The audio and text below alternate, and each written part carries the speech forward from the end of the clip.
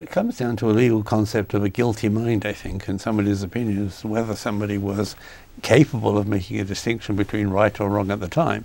I think part of the stigma or part of the pressure is that maybe somebody gets away with it and they're getting a free walk.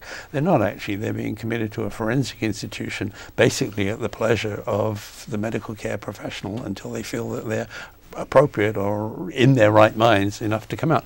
Then when somebody does something like, you know, and slaughter a family, and then they find that they're getting guided day parole because now they're in their right mind. Some people have an intrinsic sense that there's something really wrong here.